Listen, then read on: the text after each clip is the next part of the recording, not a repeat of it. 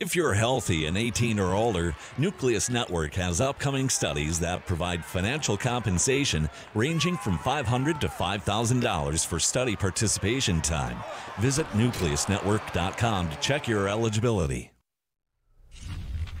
Welcome to this Timberwolves Fast Break presented by Nucleus Network. I'm Marnie Gellner with Quincy Lewis. After the Timberwolves close out 2021 in Salt Lake City, the Jazz win it by 12, 120 to 108, the final score.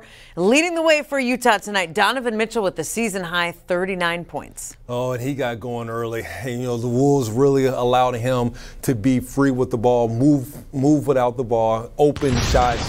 And he really made the Wolves pay early, and it just kind of continued throughout the game. When you look at these clips, look at the space that they gave him.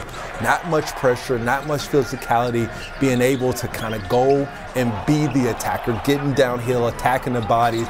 So many wide open shots. The Wolves have to do a better job when they see him of closing him down and attacking him and not allowing him to attack them on the dribble and in threes. He was just too much for them tonight. And the Jazz end up shooting 47% to Minnesota's 43%. But the big discrepancy was at the free throw line tonight, where Utah went 35 of 41.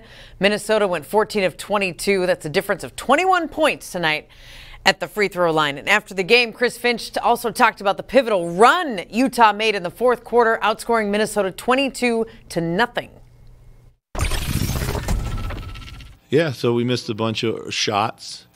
A lot of good, I thought, open looks to start the fourth. They made a few, and then we just dried up. The Wolves continue on their road trip. They'll head to L.A. next for a back-to-back with the Lakers and then the Clippers before heading home to host the Oklahoma City Thunder. Our next game is on Sunday night. Coverage starts at 8:30 for the Wolves. And the Lakers going to visit LeBron James in La La Land. So we hope to see you Sunday. Thank you for watching this Timberwolves Fast Break presented by Nucleus Network.